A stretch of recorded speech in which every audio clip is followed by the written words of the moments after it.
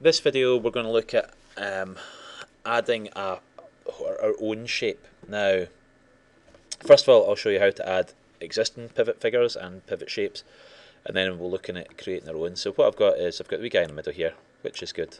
But if we look over the right hand side, you'll see I can add another Stykz figure. Okay, and if we put them close together, like that, we can see they're almost holding hands, and we can do animations based on that. Or if you look down here, you'll see the library. Now, I've put in a variety of objects into the library, but if I just show you roughly how we do that. Okay, so here's the objects. I can hit the plus button.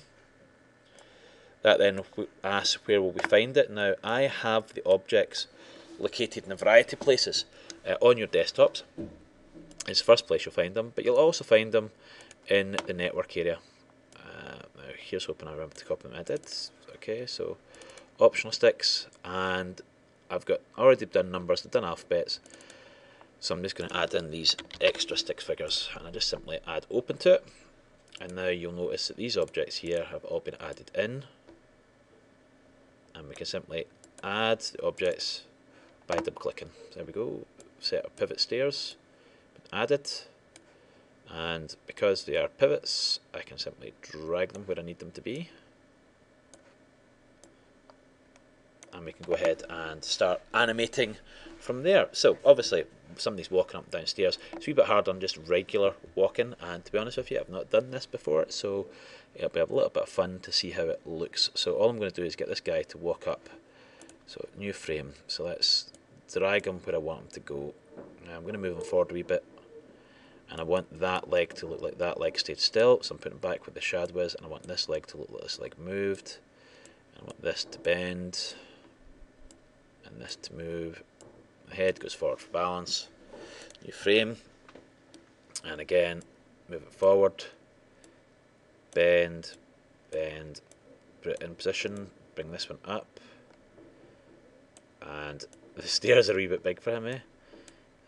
Huge, big, giant stairs. Okay, and like that, and like that. Now, if you were in this position, you would actually probably fall over, so I need to lift him up slightly. And do this, so I'm straightening this leg. And again, we'll just put a wee bit of bend in there to do it. And new frame. And this time, we're going to pivot around this foot. So we'll lift it up. Put it back down. For here, maybe bring the body over more. Bring this up. Okay, and you'll see that it's already lifted this leg off. And I can again just move that there. Move his head up. A new frame, and I'm going to lift him up. Put his foot down. And normally what you would do by this point is you swing your leg up. I need to get him, he's off balance terribly, so I need to get him more over. So let's try that. There we go, so that's a bit better. So maybe how about this, lift the leg up to clear it,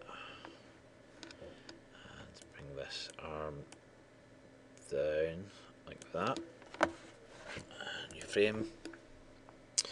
And again, we're going to move it across a little bit, bend it back a little bit, straighten the leg, because obviously the height's not quite right. Drop it in, bring this leg through, bend it to go up, like that, and new frame, and just rinse and repeat. So let's see how that looks.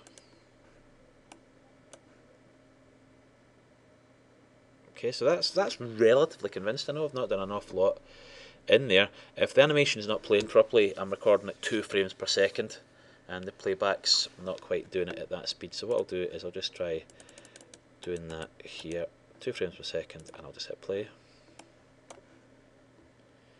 Okay, so you can see, and you can see basically it looks like the weight shifts on. Don't feel embarrassed to stand up and try to think about how your body's moving, because basically we're all wireframes inside, so it's just a skeleton.